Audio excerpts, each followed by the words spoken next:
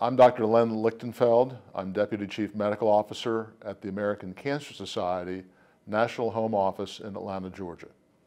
Clearly, we've made tremendous progress in cancer, but this year has been exceptionally interesting for a number of reasons. Earlier this year, the international agency that classifies materials as to whether or not they cause cancer issued a report giving cell phones a 2B classification. Now, what 2B means is that they concluded cell phones may cause cancer. And I think we have to bear in mind that just because it's classified as 2B doesn't mean that it definitely causes cancer. It's always prudent to be concerned, and if you are concerned, there's steps you can take.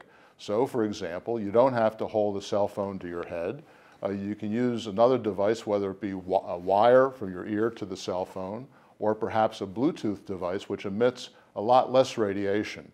Another story that was important in 2011 was the rejection by the FDA of Avastin for use in the treatment of metastatic breast cancer. The number of women that it helped was far outweighed by the risks and the harms of the drug.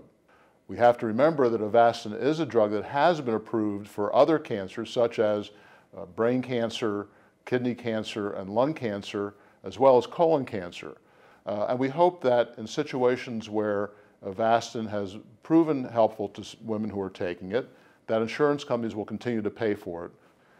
Beginning a number of years ago, the National Cancer Institute, in conjunction with other organizations, including the American Cancer Society, started a clinical trial to see whether or not CT scans can reduce deaths in heavy smokers.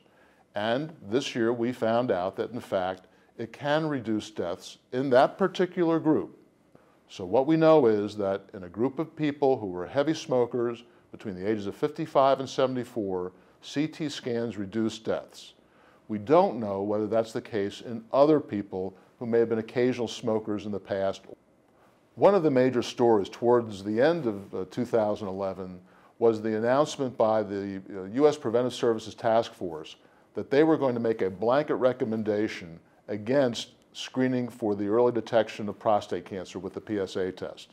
Now, it's important to remember that that was a preliminary recommendation. They haven't made their final recommendation.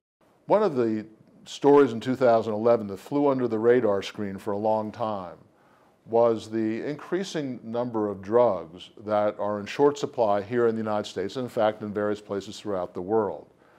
There are a lot of reasons why that has happened, and it's a very complex situation for which there's no simple fix.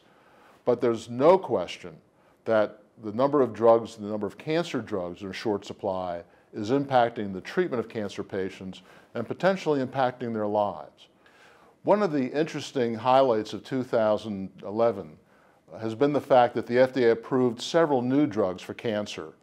And among those drugs were drugs that are particularly effective in treating diseases where we haven't been so successful in the past. So, for example, we now have new drugs in the treatment of melanoma and new drugs in the treatment of lung cancer, which are very specifically targeted to certain patients who have abnormalities in the genetic makeup of their tumors.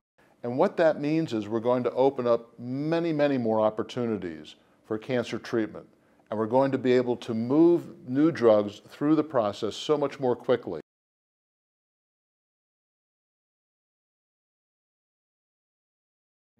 Death from cancer is a loss of a loved one for a family, for friends, for colleagues, and the impact that that has on all of us is very real. In particular this year, Steve Jobs passed away from cancer. And I think it goes without saying that he was one of the most recognized people in the world who had contributed so much. He was somebody who accomplished so much even when he was in the throes of cancer near the end of his life. So to everyone who has lost someone, our hearts go out, our sympathy go out to you, and to know that the loss of someone like Steve Jobs is merely, in a sense, representative of the losses that many of us have experienced, unfortunately, over this past year.